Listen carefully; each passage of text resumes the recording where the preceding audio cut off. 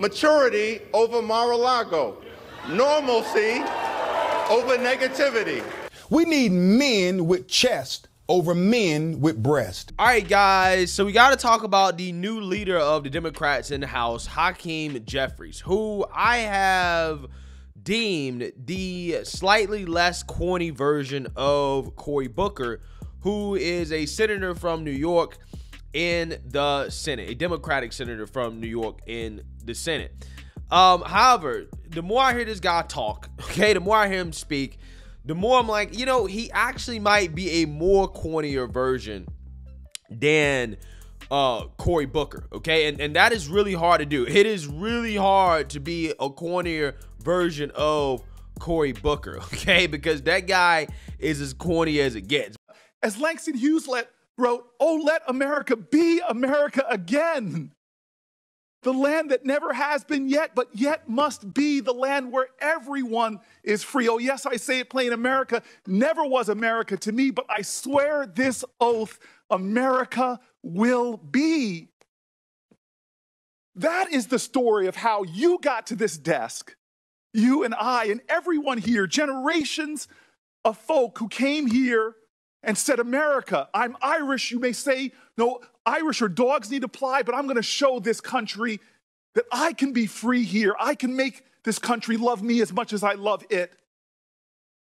Chinese Americans first forced into near slave labor, building our railroads, connecting our country, saw the ugliest of America, but they were going to build their home here and say, America, you may not love me yet, but I'm going to make this nation live up to its promise and hope. Booker.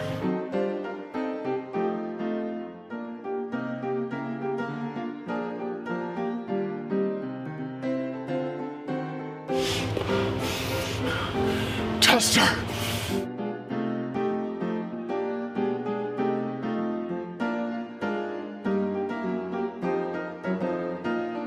Guys, reporters are calling. You're tackling each other in the Capitol? We've been through this before. You have to stop tackling each other. All right. Then we'll just tackle big ag consolidation. But again, Hakeem Jeffries is coming for the title of the corniest guy in Congress. And this speech right here that he gave to Congress after Kevin McCarthy was elected Speaker of the House really is one of the cringiest speeches I've ever heard in my life. Maybe besides the speech that he gave in which he basically quoted lyrics from the Notorious B.I.G. in Congress. It was all a dream. I used to read Word Up magazine, Salt and Pepper and Heavy D up in the limousine, hanging pictures on my wall. Every Saturday, Rap Attack, Mr. Magic, Marley Marl. Those were the words of the late, great, Notorious B.I.G. Biggie Smalls is gone, but he will never be forgotten. Rest in peace, Notorious B.I.G. That may have been the second corniest moment, but this right here definitely takes the cake. So I don't know if he calls this a diss or what. I'm not sure exactly what he thought that he was doing here. But the delusion coming from the Democrats is really just amazing. So without further ado, I want to go ahead and roll the clip of this speech that he gave that I just found to be just really, really insane, and shows you guys that Democrats are not in touch with reality. Roll the clip. House Democrats will always put American values over autocracy, benevolence over bigotry, the Constitution over the cult, democracy over demagogues, economic opportunity over extremism, freedom over fascism, governing over gaslighting, hopefulness over hatred, inclusion over isolation, justice over judicial overreach, knowledge over kangaroo courts, liberty over limitation, maturity over Mar-A-Lago, normalcy over negativity, opportunity over obstruction, people over politics, quality of life issues over QAnon, reason over racism, substance over slander, triumph over tyranny, understanding over ugliness, voting rights over voter suppression, working families over the well-connected, xenial over xenophobia, yes we can over you can't do it, and zealous representation over zero-sum confrontation.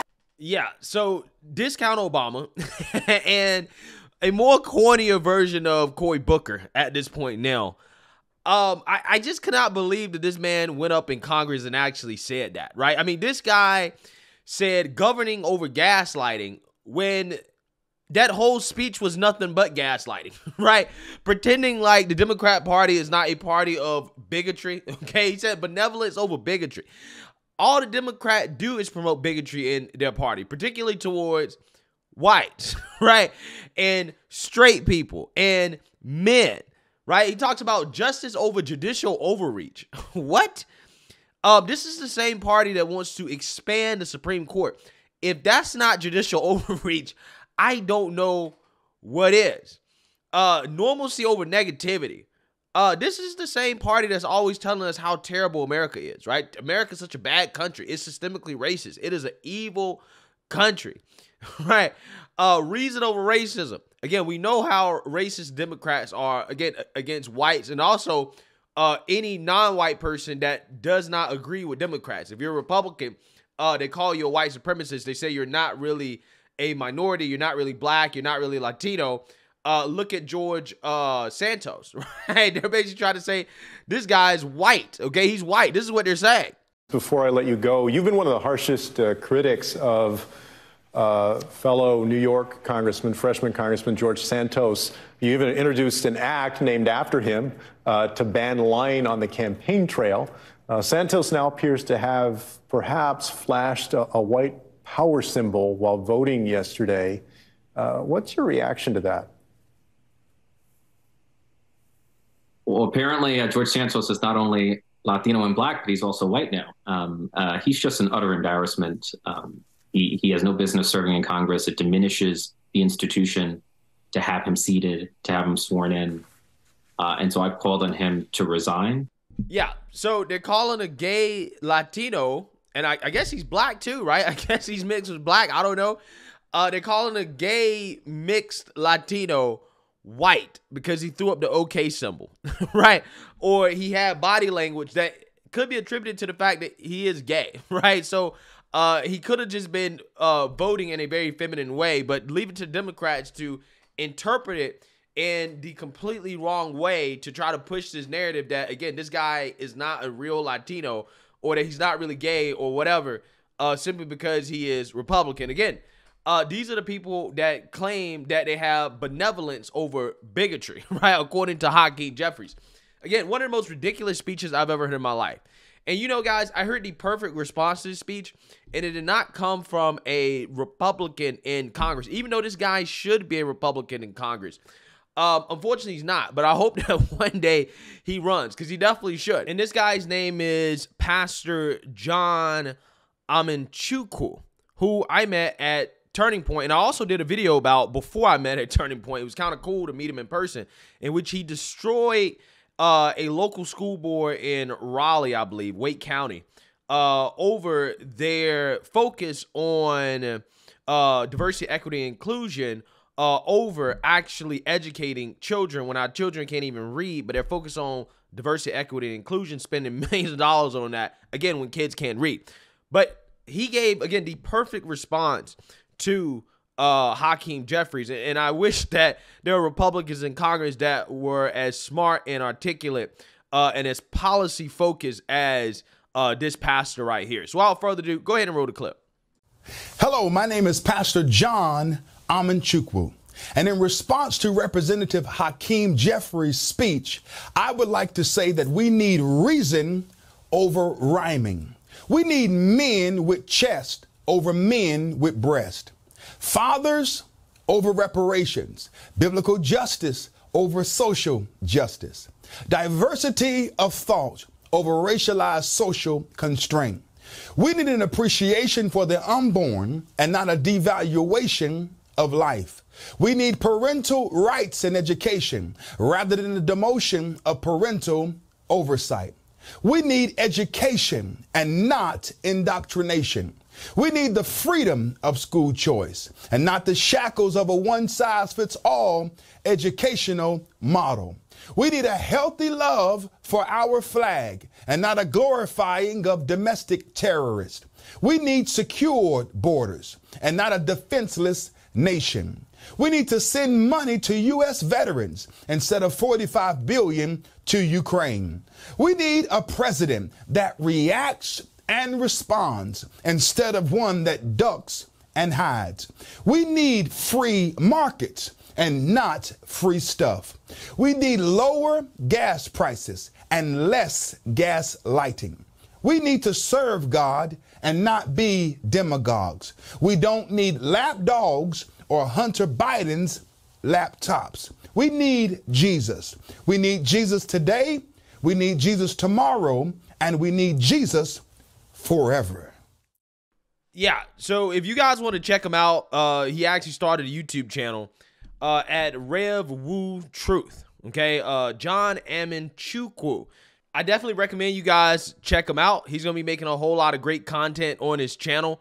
And I thought that his response to Hakeem Jeffries was perfect. Okay, again, I wish that a Republican in Congress would give that type of response to Hakeem Jeffries, because unlike Hakeem Jeffries, Pastor Chukwu, he actually threw in some policy in there, right? Not these, vague platitudes.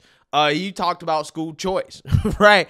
He talked about not sending money to Ukraine. He actually threw real policy that we should be pursuing in this country in his response. And I love that, right? I love it. I just wish that we had Republicans that were as articulate as the pastor here. But in regards to Hakeem Jeffries, is that the best that Democrats have, right? A con man, right? A smooth talking, corny discount Obama, right? Cornier version of Cory Booker, right? If that's the best the Democrats got, then hey, I feel good about Hakeem Jeffries being the leader of the Democrats. However, I don't feel that good about it because Kevin McCarthy, right, is leading the Republicans, and Kevin McCarthy is not good.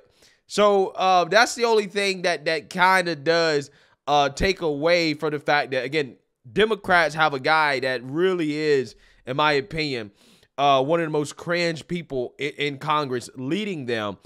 He is much more cringe than Nancy Pelosi. But, hey, maybe it will make for some good content. However, I do know one thing that he can do is that he is good at kind of deflecting criticism from the media, right? And that's something that he is really good at doing.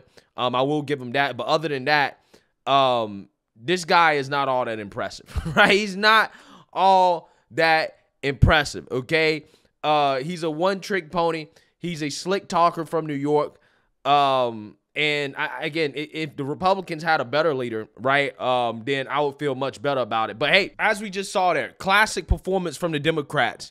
Empty platitudes and just insanity, right, and delusion. So let me know what you guys think. Make sure you like, comment, and subscribe. Most importantly, share a Black conservative perspective. Peace.